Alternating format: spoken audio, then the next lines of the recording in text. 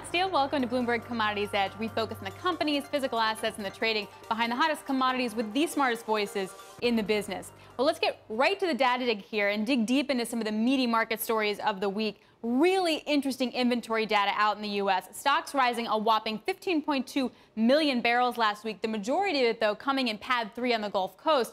Sure, you can blame it on higher imports and lower exports, but gasoline demand fell. Distillate demand was down 10% below its seasonal level. The irony is prices barely blinked.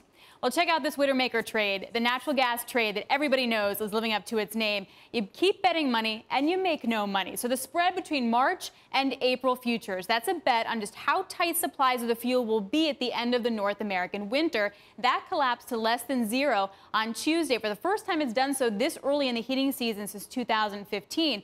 Now, the hope was that the cold winter would actually save the day. Market says, nah, pretty unlikely. And finally, China is sticking to the U.S. trade deal and then some. So this season, China bought an unprecedented 11.2 million tons of corn, up almost 1,300% compared with pre-trade war purchases. China also bought almost 30 million tons of soybeans. That's 57% of America's export sales. All right, now let's get into the ring with today's top story. I'm looking at gold. Prices sitting barely above their 200-day moving average. Joining me now, Bloomberg's Eddie Vanderwalt. Hey, Eddie, help me out here. Where are we going to go with gold? What's the short versus downside? Alex, I can see I'm talking to somebody who really knows the gold market, because I think that 200-day average is important. And really what I've seen over the last couple of days is that the 50-day is now trending lower. The 100-day is trending lower. And this isn't just technicals for gold, right? Gold is a commodity that likes to trend.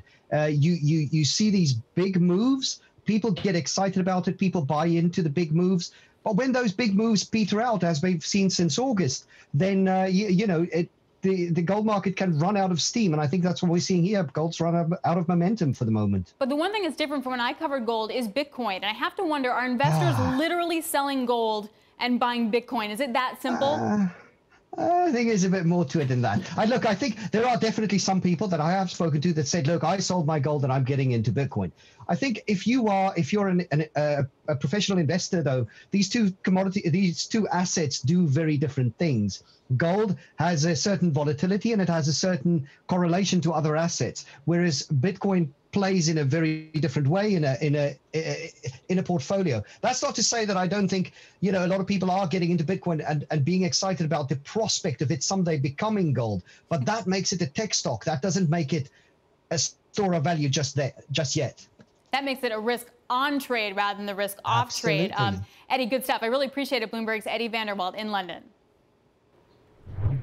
Time now for Commodity in Chief, where we delve into one topic and one person in the commodity world. Today, it's utilities. So 30 years ago, more than half of all power generation in the U.S. came from coal and natural gas. In 30 years from now, it will come from sun and wind. Currently, the energy mix is kind of a hodgepodge. Natural gas makes up 33% of power, followed by nuclear, with wind and coal not that far behind. Enter Duke Energy, the biggest electric utility in the U.S. with 7.7 million customers all across the Carolinas, Florida, Ohio, Indiana, and Kentucky. Its goal, net zero carbon emissions by 2050. Here are some of the ways it can get there. Invest in things like energy storage, beef up its renewable power portfolio, and zero out methane emissions from natural gas plants. But it's expensive. Duke is adding billions to its capital plan for the next few years, and you could also be on the hook. So the company ran multiple scenarios and found that the cost of going green could add anywhere from $21 to $58 to your monthly electric bill in 15 years. The question becomes, would you pay for it? Well, I sat down with CEO of Duke Energy, Lynn Good, and asked her what she learned from the report and how Duke makes their decisions for future growth. We presented two scenarios on a 70% carbon reduction. One had a lot of offshore wind and the transmission necessary to make that happen. And then the second one introduced the notion of a small modular reactor. And could that be used as a technique in the early 2030s to achieve 70% reduction? And it's been just a really great opportunity to showcase the trade-offs. So pace, technology, price. It has been useful for stakeholders and policymakers and others to really understand that we have some choices to make. And we should be working together to make the best choices for our customers, for the environment, for the economy, as we move forward.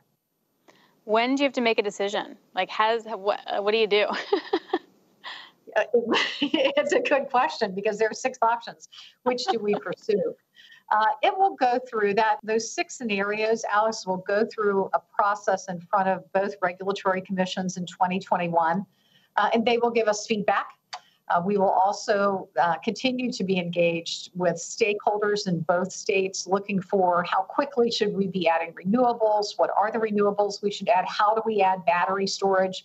So I think there will be a number of initiatives moving along at the same pace to take those plans and make them actionable. And I think 2021 and 2022 will be critical years to turn that planning document into actual executable plans.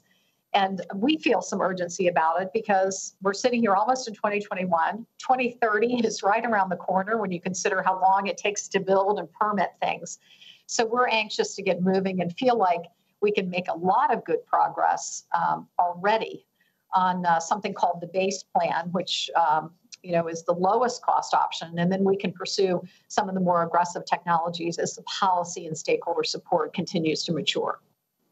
So at the end of the day, do you feel, and I know you're early in the exercise, but do you feel that your customers are going to be willing to pay more money for electricity even though they know it's green?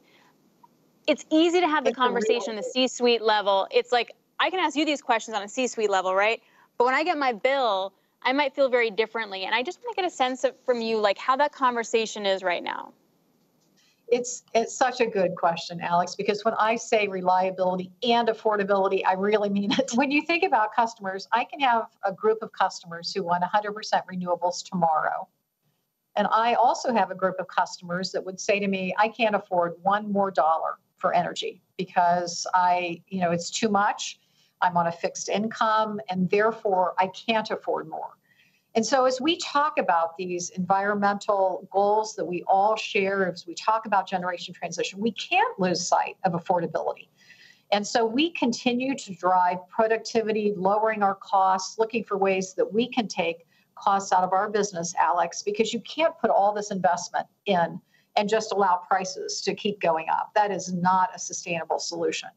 And so as we look at the generation transition that we laid out, on the lowest cost option would be about a 1% increase in the price of energy per year.